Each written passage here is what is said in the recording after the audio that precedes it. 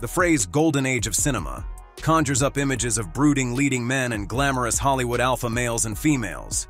But the era was also an outrageous time of Hollywood cougars and scandalous seductresses, male and female movie stars who did what they wanted when they wanted, and were seemingly immune to the gossip their affairs stirred up.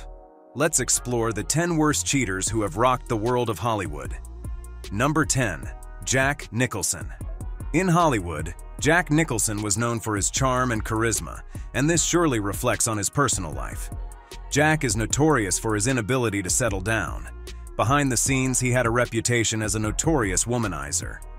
Jack fathered 6 children by 5 women, but he's married only once. His marriage was to Sandra Knight, with whom he got separated after 4 years, due to obvious reasons, I suppose. Jack then had a relationship afterwards with Michelle Phillips, the ex-wife of his best friend, Dennis Hopper. Boundaries, Jack. I'm not sure Jack even knows bro code exists. Anyways, after this affair ended, Jack went on to have his longest relationship of 16 years with the talented and Oscar-winning actress, Angelica Houston. This relationship had its series of on and off, and was marked with a series of cheating on Angelica. Despite the length of their relationship, these guys never got married, and Angelica recounts in her memoir that she wanted to wed Nicholson at times, even telling him, "If you had any balls, you'd marry me." His reply was, "Marry you? Are you kidding?" And I think this is just hurtful for someone he shared such a long time with. During the period of their relationship, Jack was involved with former Bond girl Jill St. John and Danish model Winnie Hallman, with whom he supposedly fathered a daughter, Honey. According to reports, Jack revealed to Angelica that he was expecting a child with Rebecca Broussard, a woman who was 12 years younger than Angelica. This revelation shattered their relationship, and Angelica made the difficult decision to end things with Jack. According to Houston's memoir, Houston remembered finding other women's belongings at the house of the world-class philanderer, but also noted that Nicholson was actually quite discreet, given the scope of his infidelity. The relationship with Houston ended amid actress-waitress Rebecca Broussard's first pregnancy with Nicholson. He and Broussard split up in 1994, and that same year, Nicholson supposedly had a daughter, Tessa, with waitress Janine Gourin. Despite the heartbreak, Angelica eventually found solace in the arms of sculptor Robert Graham, whom she married in 1992, and their love endured until Robert's passing in 2008. Number 9. Ingrid Bergman. The enchanting Ingrid Bergman was seen as a saint in Hollywood and was loved by many for her timeless classic Casablanca. However, behind closed doors, Ingrid was not the saint many thought her to be. Bergman found herself entangled in a web of forbidden love while still married to her first husband, Peter Lindstrom. Ingrid Bergman ruined her Hollywood image when it was revealed that she had an affair in the early 1950s with the married director of her 1950 film, Stromboli, director Roberto Rossellini. Their affair took a shocking turn when Bergman became pregnant, causing a storm of controversy, particularly in the United States. Because both stars were married to other people at the time, these caused fans to turn their backs on the once beloved actress, bombarding her with hate-filled letters. No one knew how serious their action was until Edward C. Johnson, a U.S. senator who saw Bergman's affair as a threat to the institution of marriage. Inspired by The Flesh, Edward proposed a bill that would require movies to obtain licenses based on the morality of their stars and filmmakers. Johnson accused Bergman of perpetrating an assault upon the institution of marriage and labeled her a powerful influence for evil. At this time, I'm not sure Bergman was the first man or woman to be involved in an affair, so I think Edward was just doing too much. However, the scandal was so heated that Bergman left America for Europe until 1956, when she came back with her Oscar nomination for the film Anastasia. Ingrid Bergman and Roberto Rossellini's tumultuous affair lasted from 1950 to 1957, resulting in a marriage and the birth of 3 children. Theirs is a story that has forever marked Hollywood's history of infidelity. One might wonder how Bergman's husband felt about her affairs, and you would be shocked to know that he was in the know. When asked by the biographer why he didn't ask for a divorce, he replied bluntly, "I lived with that because of her income." Number 8. Cary Grant. Cary Grant was known for his demeanor and light approach to acting. He was also one to carry a web of affairs, as there was absolutely more than enough women and men to pick from. Grant was married 5 times and had only 1 daughter. Cary got married to Virginia Cherrill and Barbara Hutton, whom he divorced before meeting Betsy Drake. Betsy Drake was Cary Grant's 3rd wife, and they were married for 13 years. However, during this time, Cary was involved in a romantic affair with Sophia Loren while filming The Pride and Passion. Now, the crazy part is that Grant's wife, Betsy Drake, had originally written the script and was cast alongside her husband. However, Grant, who found himself captivated by the youthful charm of the 23-year-old Loren, began an affair and sought for ways to remove his wife from the movie. Determined to remove his wife from the equation, he had a new script commission, and this new version cut Drake out of the role and replaced her with Loren, who would become his new leading lady on and off the screen. Tragically, Drake never received credit for her work as the original writer of Houseboat, and her contribution was overshadowed by the scandalous affair with Loren, who left Grant to embark on a different journey, marrying film producer Carlo Ponte. Drake and Grant ended things, and he went ahead to marry Diane Cannon on July 22, 1965 in Las Vegas's Dunes Hotel. He then married Barbara Harris in the early 1980s, the wife who took care of his after his stroke till he eventually passed away. Number 7. Humphrey Bogart. When you remember Bogart, you are most likely reminded of a cynical tough guy, but in actuality, the real Bogart was gentler, more romantic, more yearning. In fact, he was kind of a softie. Humphrey Bogart met Lauren Bacall in 1944, and that was when a live affair began. The actors crossed paths on the set of To Have and Have Not. During this time, Bogart, 44 and married, found himself irresistibly drawn to the youthful Bacall, a mere 19 years of age. Their connection immediately defied all odds, including a significant 25-year age gap. But love knows no boundaries, especially in the realm of Hollywood. However, their burgeoning romance did not escape the watchful eye of Howard Hanks, their director, who, as rumors had it, held a secret infatuation for Bacall himself. Upon learning of Bogart and Bacall's relationship, Hawks, possibly driven by jealousy, sought to destroy their blossoming love. He allegedly approached Lauren Bacall and began to whisper doubts into her ear. Cox claimed that Bogart would discard her once filming concluded, even going so far as to threaten her career. In a bold move, Hanks insinuated that he could relegate Bacall to the lowest studios in Hollywood, a bluff intended to intimidate her. But love, it seems, is not so easily deterred. And Bacall was ready to go all in for love regardless of whatever scare from anyone.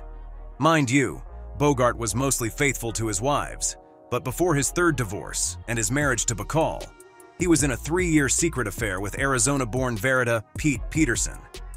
Bogey later got the studio to hire her as a wig maker, assigned to make and fit his increasingly necessary toupees on his movie sets.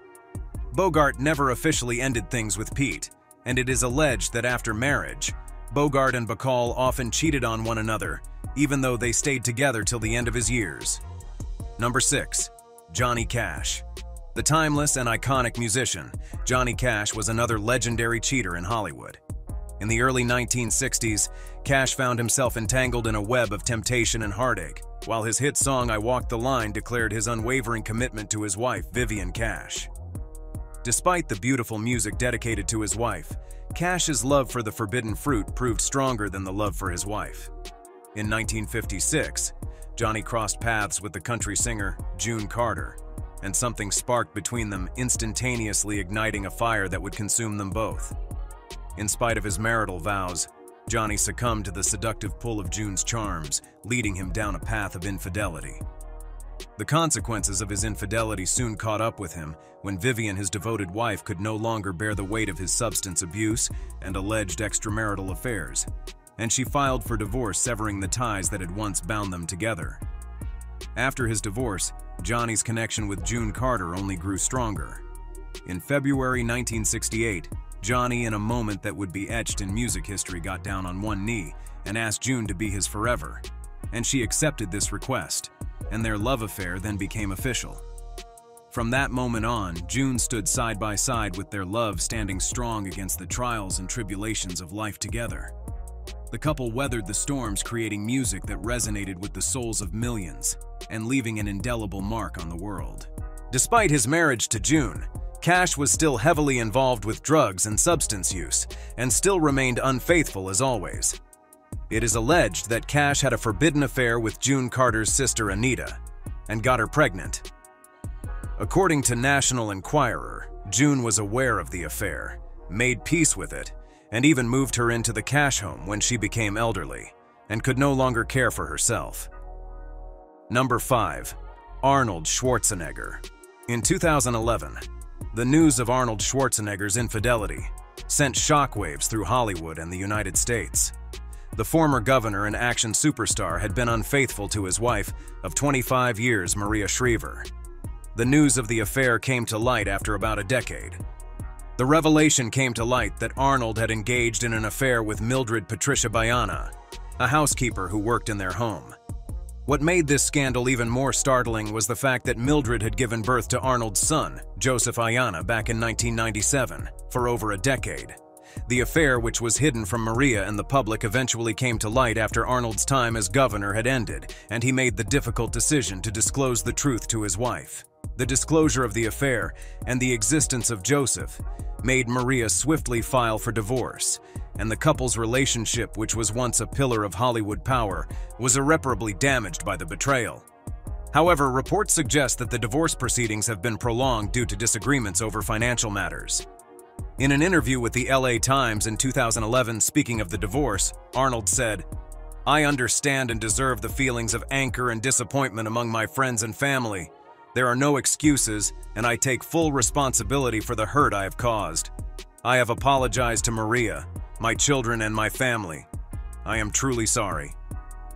After the whole incident died down, Arnold sought to rebuild his relationship with Joseph, and the father and son developed a bond, sharing a passion for bodybuilding, and Joseph even made a recent appearance on the popular television show Dancing with the Stars, possibly due to his father's influence.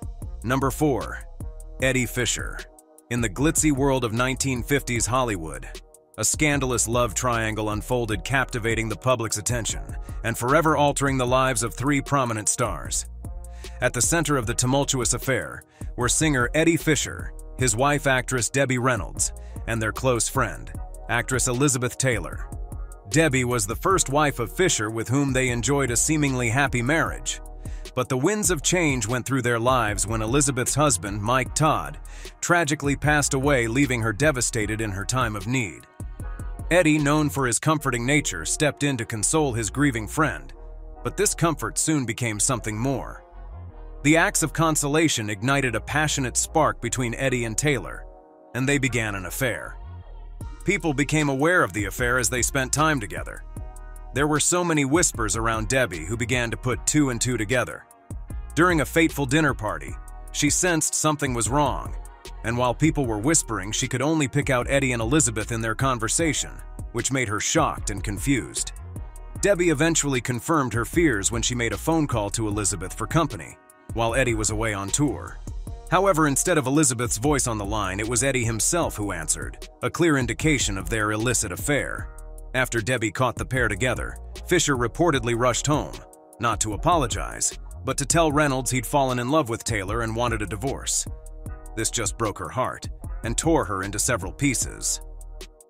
This was not Fisher's first affair, as he has had numerous affairs with women, which contributed to his turbulent marriage to Debbie Reynolds.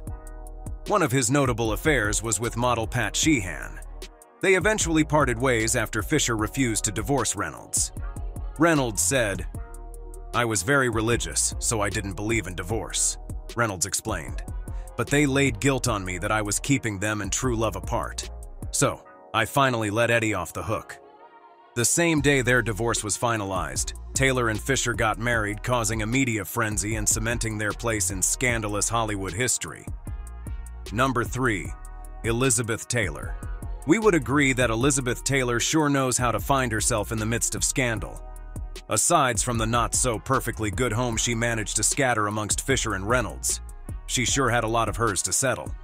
After Taylor and Fisher ended things, a passionate love affair between Elizabeth Taylor and Richard Burton unfolded amidst the glitz and glamour of Hollywood and this torrid romance rocked the industry, leaving a trail of broken hearts and scandal in its wake. It all began on the set of the epic film Cleopatra in 1963. Elizabeth Taylor, already married for the fourth time to singer and actor Eddie Fisher, found herself irresistibly drawn to the magnetic presence of Richard Burton, who was married to his first wife Sybil Williams at the time. It's no new thing that Elizabeth was used to tearing a home apart so soon flames of desire ignited, fueling an affair that went beyond the confines of the silver screen. Their illicit relationship caused ripples of discontent on the film set, with co-workers witnessing their intense arguments and observing the couple retreating to their trailers when they should have been filming. Even paparazzi who were hungry for scandal infiltrated the set by disguising themselves as extras, capturing every stolen moment of Taylor and Burton's forbidden love. The affair was so all over the place that even the Vatican's newspaper voiced its disapproval, denouncing their affair as an erotic vagrancy. And if that wasn't enough, a Georgia congressperson went as far as urging the United States to deny the actors entry due to their perceived undesirability. Despite almost being excommunicated, the couples did not mind what anyone said or how they made anyone feel. This wasn't just a fleeting romance. Elizabeth Taylor and Richard Burton's connection was so powerful that they defied societal norms and tied the knot in 1964 after ending things with both of their partners. Well, I guess for Fisher, a good turn deserves another. Can't say the same for Burton's wife. Their love story captivated the world, making headlines and keeping the tabloids abuzz with every twist and turn. They were the epitome of a tempestuous Hollywood romance, constantly making headlines with their extravagant lifestyle and extravagant declarations of love. Number 2. John F. Kennedy. After Arnold Schwarzenegger's scandal, nothing should shock anyone again when it comes to scandals from politicians, although anyone would say it is too bold coming from the president himself. American politics soon mixed Hollywood stardom in its affairs, as many captivating stars were often invited to parties at the White House. This soon permitted a scandalous affair between President John F. Kennedy and the iconic Marilyn Monroe. The rumors of their romance have persisted over the years, fueling speculation and intrigue. According to biographer Donald Spotto, there is strong evidence to suggest that JFK and Marilyn had an encounter during a party at Bing Crosby's Palm Springs home in March of 1962. However, the infinite moment that added fuel to the fire was Marilyn's seductive rendition of Happy Birthday to the President, which sent tongues wagging and imaginations running wild. Even though the alleged affair with Marilyn cast a shadow over JFK's marriage to Jackie Kennedy, she chose to stand by her husband until his tragic assassination in 1963. The strength and resilience displayed by Jackie during those difficult times became a symbol of grace under pressure and solidified her place in history, because if she had allowed speculations affect her home and she filed for a divorce, she would lose her title as a First Lady, and who knows, maybe Marilyn might just take a place. A lose-lose for her. Marilyn Monroe had used her sexuality to her advantage throughout her career, gaining fame and fortune. Yet it was her romantic entanglements that often made headlines. She had been married to baseball player Joe DiMaggio and playwright Arthur Miller, but her relationships with well-known figures didn't stop there. The alleged affairs with both President John F. Kennedy and his brother Attorney General Robert F. Kennedy added further controversy and intrigue to Monroe's already tumultuous life. Number 1. Frank Sinatra. The smooth and charismatic voice of Frank Sinatra serenaded audiences worldwide. But behind the scenes, the legendary crooner found himself entangled at a web of love and infidelity. Frank Sinatra was married to his childhood sweetheart, Nancy Barbato, whom he met in the summer of 1934 while working as a lifeguard. He agreed to marry her after an incident at the rustic cabin that led to his arrest. After his marriage to Nancy, Sinatra had numerous extramarital affairs, and gossip magazines published details of affairs with women including Marilyn Maxwell, Lana Turner, Joy Lansing, and Marilyn Monroe.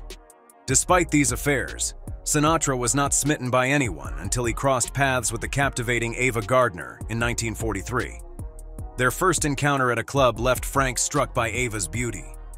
Despite still being married to Nancy, Frank's connection with Ava grew stronger, and their affair blossomed, and in 1951, Frank divorced Nancy and married Ava. However, the turbulent nature of Frank Sinatra's personal life continued to haunt him even in his marriage to Ava Gardner, as he couldn't stay faithful due to his wandering eyes and went down a path of infidelity. The marriage was very turbulent, with many well-publicized fights and altercations. Gardner began seeing someone else in 1953 until their divorce was settled in 1957. Sinatra continued his philandering ways and reportedly broke off engagements to Lauren Bacall in 1958 and Juliette Prowse in 1962. He was romantically involved with Pat Sheehan, Vicky Dugan, and Kip Hamilton. Sinatra eventually married Mia Farrow in 1966, and the couple divorced in 1968. He eventually married Barbara Marx from 1976 until his death. If you liked this video, do not forget to share and subscribe. Also, let us know in the comments who gets your votes as the worst cheater in Hollywood history.